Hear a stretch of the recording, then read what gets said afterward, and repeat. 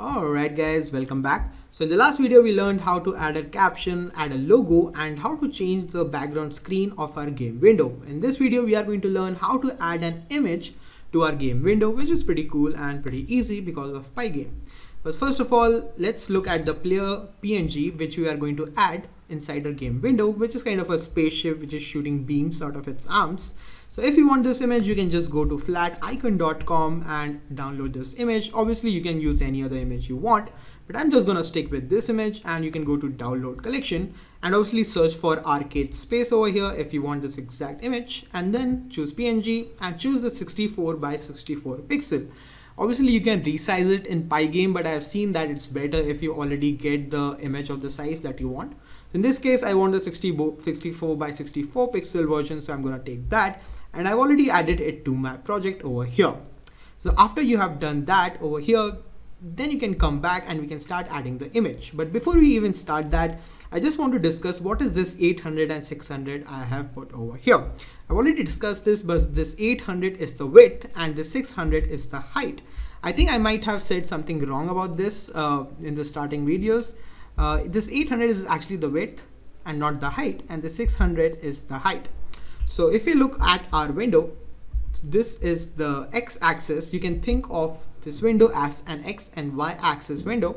So if we go from left to right, this is an x-axis, and if we go from top to bottom, this is a y-axis. So it always starts from 0, 0, which is at the top left corner, and then as we go on the right hand side, the x value starts to increase, and on this top right corner the x value is 800 because that stands for width.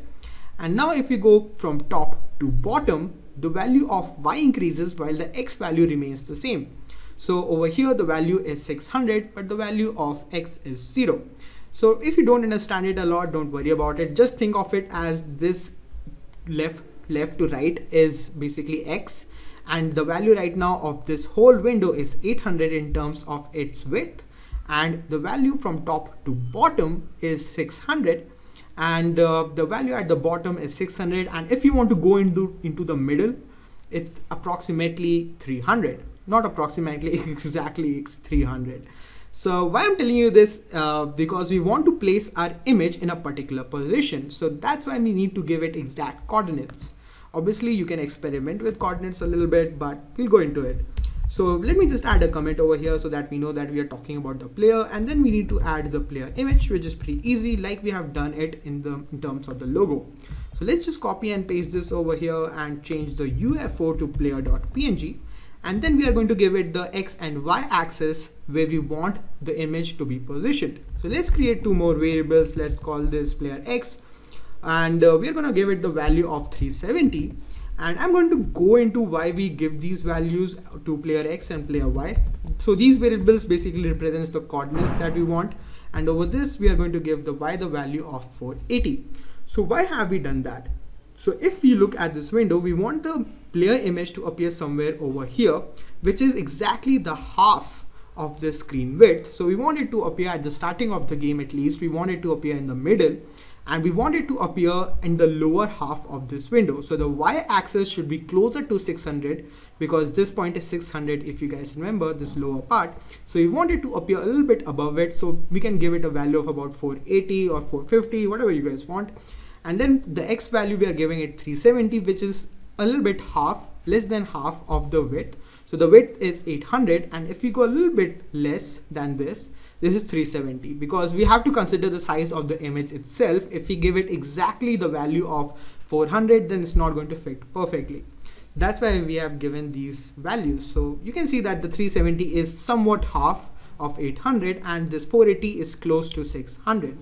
Obviously, when we change the values, you'll understand this concept a little bit better, and feel free to change these values and see the effect it has. Now after this, we are just going to create a function, and we are going to call it player. Now I'm going to go into why we are creating a function, but let's just create the function for now, and then we are going to use a method known as screen.blit. So blit basically means to draw. So we are drawing an image of player onto our screen, and this screen is actually known as the surface of our game. We'll go into what it is a surface a little bit later. I know I'm saying that a lot, but It's not relevant to this video, but just understand that we are drawing this image of player.png on our game window by using this method known as .blit. And .blit actually means to draw.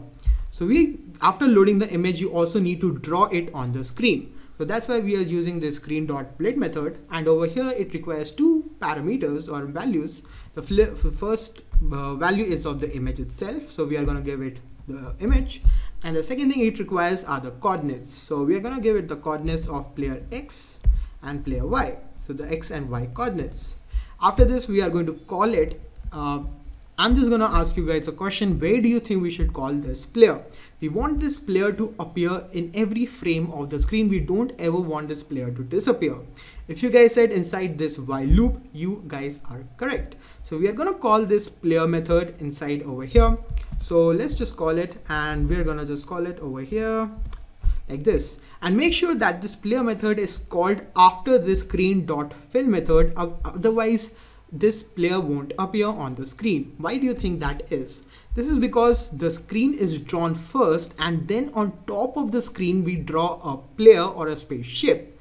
If the opposite was true, then the spaceship would be drawn underneath the screen, not the skin, but then it would be drawn underneath the screen. So that is why we always want it to be drawn after screen.fill. Actually, let's remove this position from there to over here somewhere, so that we guys know where this so because we are going to be adding a lot of images and stuff, that's why we need to make sure that this screen.fill is just above everything, and all the other things are drawn on top of the screen.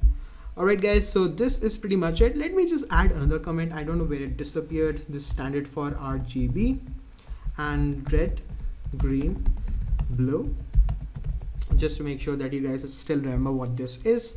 Alright, so this is looking pretty good, and our player should appear on the screen.